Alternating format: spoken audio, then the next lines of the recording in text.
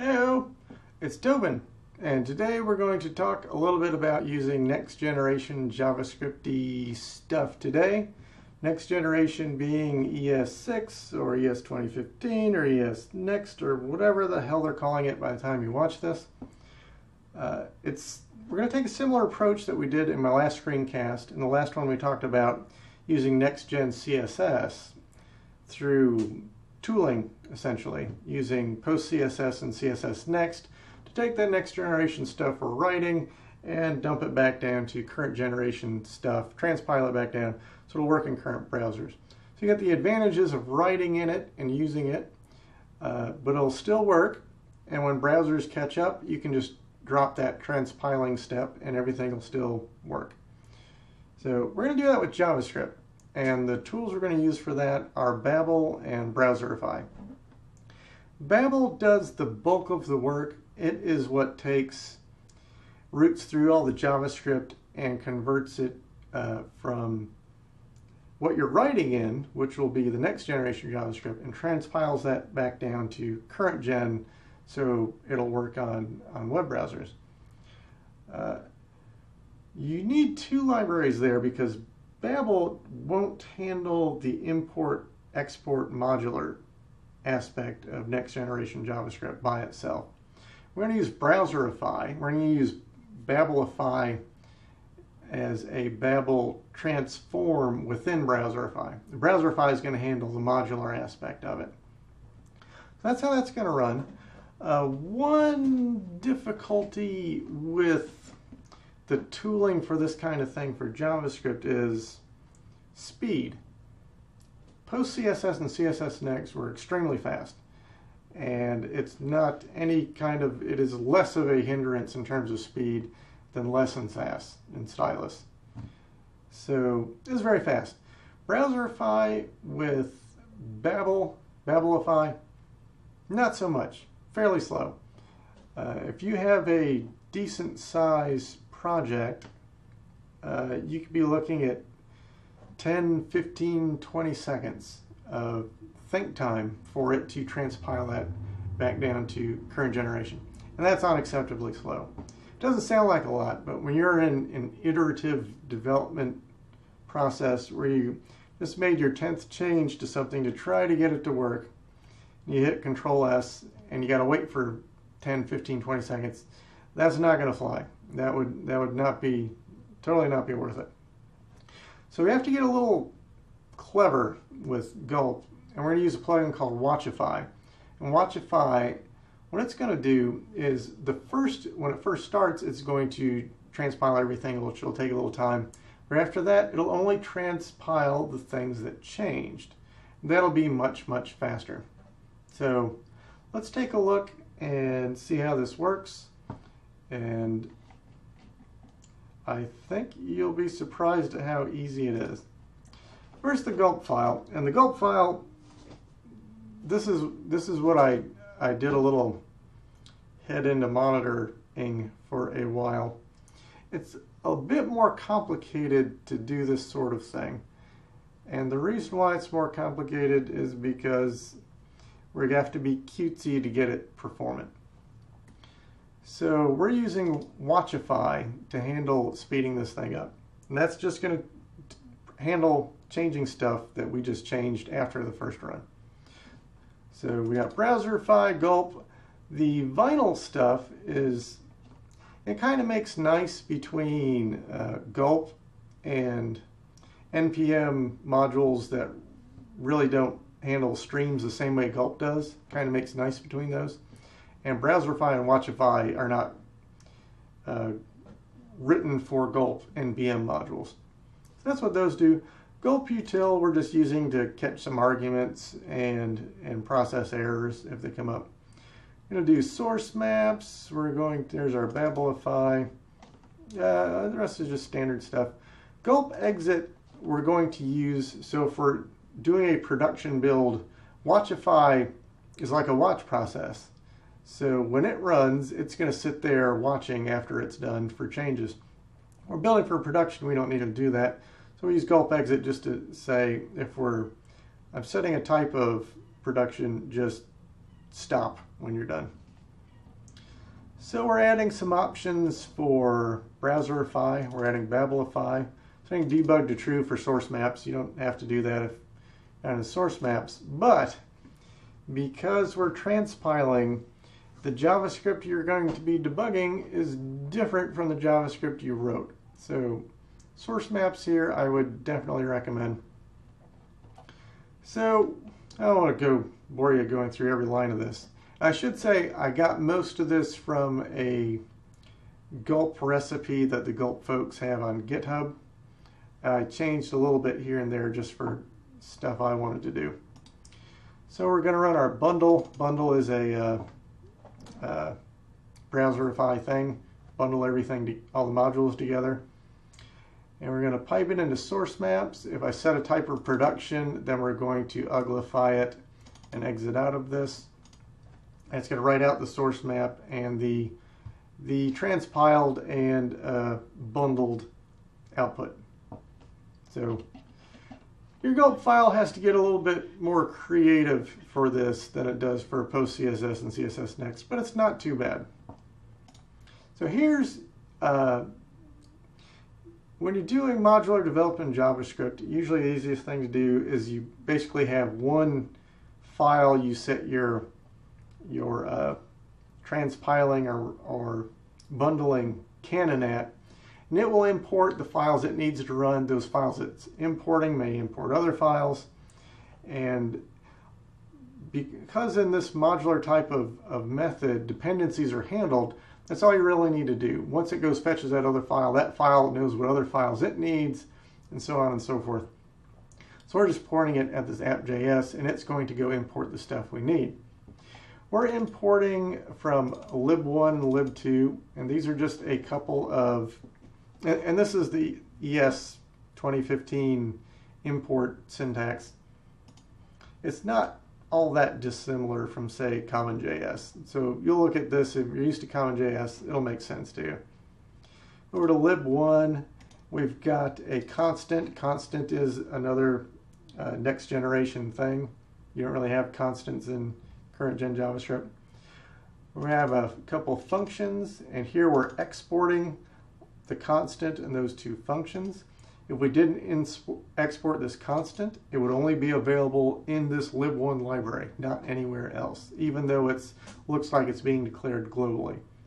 This is modular stuff. It's in that particular module. Notice here for this function square, we're setting a default right in the function arguments. And that's kind of cool. You can't do that in current gen JavaScript. You have to go to the next line and say, if x is undefined, then set x to whatever, which is a bit of ugly code you don't have to write now. We're just doing a little bit of math. Lib2 is just doing division. It's using let instead of var. This is another next generation JavaScript thing. It's going to get transpiled back to var. So you don't quite get the benefits of it in this scenario, but the difference between let and var is assigned to the nearest enclosing function, or if it's outside of function, it's global. Let is assigned to the nearest enclosing anything, and if it's outside of an enclosing anything, it's global. That with var you can get unexpected variable leakage, like if, let's see, if you have a for loop inside a function and you're going for and then you go var I equals 1, you would think that variable I is only available in that for loop, but it's a var is assigned to the nearest enclosing function, so it's going to leak out and be all over everywhere in that function. If you say a for loop and then you say let I equals 1, that I is only available in that for loop and doesn't leak out anywhere else. I think that's the main difference. I could be wrong about that, but it's another next generation-y JavaScript thing. So that's what we're importing, and we're importing a couple of the exports from those. Like we didn't need that square root constant export from lib1, so we're not importing that. We can import whatever we want. You can say import division as something else if you want. Then we're just doing some console log, a couple things. You notice when we're calling the square function, we're just letting it use the default value there, and division. Down here is another next-gen JavaScript thing. we have template strings. And you used to not be able to do this. I mean, this isn't inserting anything into it in a template-y kind of way. This is just having a multi-line string. Current gen, you can't do that. You have to do like a \n, or if you put it on, just want stuff on different lines, you have to do a closing quote and a plus, and then put stuff on the next line. Here, you're using this backwards apostrophe. I'm sure this has a name, but it's escaping right now. It closes the text and you're fine. And this is it. This is our whole thing. So let's start this again. We'll go gulp.js to run this task. And let me just do this as production so it'll close out Watchify. See, this is very quick. There's these tiny libraries. You'll see this takes a lot longer when we start adding some different libraries to it. So we got that. Let's go gulp.js just to watch this. We'll pull up our browser, refresh this page. We just logged a couple things into the console here. Square of default by 5. You notice it went to 25, which is perfect. Divide 8 by 2 at 4. Sounds right to me. So it handled all those imports, and it handles it handled the default function argument. It handled all that stuff for us. Transpile it down so Chrome can run this fine. See, we're doing a. Here, let me back here. Let me save this again. There we go. We got our source maps running, so we can go back and we can see not the JavaScript it's running, but our original source map. It went to that file and that line. So when you're dealing with transpiling JavaScript, you almost have to have source maps, because you don't want to try to debug code that you didn't write, that the transpiler is writing. You want to debug the code that you wrote. So we got this going. Now let's do some other fun stuff. Go to the console. Let's go back here. We're going to import Lodash and jQuery. So now we can run a Lodash function. Lodash is basically underscore fast. If you're familiar with underscore, that's essentially what Lodash is. We'll do a little jQuery action. Save this. Because we just put in a couple big libraries, this is going to take quite a while, 5.4 seconds. But supposing we just change this one file and hit Control S, see, it's done in a little over a second. And that's what Watchify gives us. It's just dealing with that one file that changed, and we can do this in a performant way, rather than have it take an unacceptable amount of time to transpile this stuff. Now we go back over here. See, it's running our jQuery. It ran this little Lodash function. Because we're doing import, remember this is modular development. So normally you'd say, well, I stuck Lodash in here. I can just jump out to the console and run me some Lodash. No, you can't. Because it's modular development, Lodash and jQuery in this case are only available in that module. Now, you can do things like, suppose lib1 also required jQuery. If I put this requirement over here,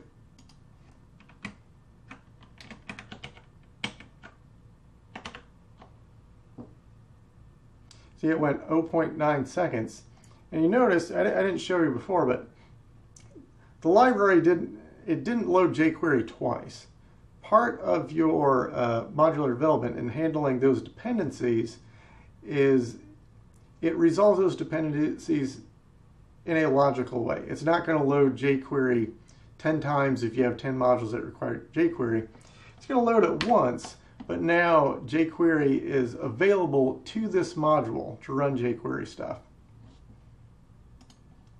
So that's basically using some next-gen JavaScript today, and I would advise you to go to Babel's Learn ES2015 and look at a lot of the features. There's a lot of cool stuff in there. It's pretty cool, and you can do this today. Will I do this on my next project? I'm not sure. Probably. The thing that's the most important to me in all this is the modular development and dependency management. That's really, really cool. The other stuff is kind of gravy. And in terms of modular development, dependency management, and import and export, the next generation stuff works, but if you did say CommonJS instead, and that's all you wanted, you could just do CommonJS with Babelify. Not only would it transpile much faster by itself, it would, or Browserify, just use it with Browserify, not only transpile fast without having to do Babelify, you also get the advantage of CommonJS. You can use that in Node server-side as well. So, I don't know. Might use it, might not. But you can use it, and it's not too bad. And as long as you're a little bit creative with your gulp file, the speed is acceptable. You can get it so it's not a crazy long time. Because if something's taking 10 seconds during an iteration cycle, that's practically unusable for... Maybe I'm just impatient, but I don't think that's very usable. Anyway, next generation stuff with Browserify and Babelify and using Watchin with Gulp to speed that along. And there you go. That's the CSS end of it and the JavaScript end of it. You are officially from the future. See ya.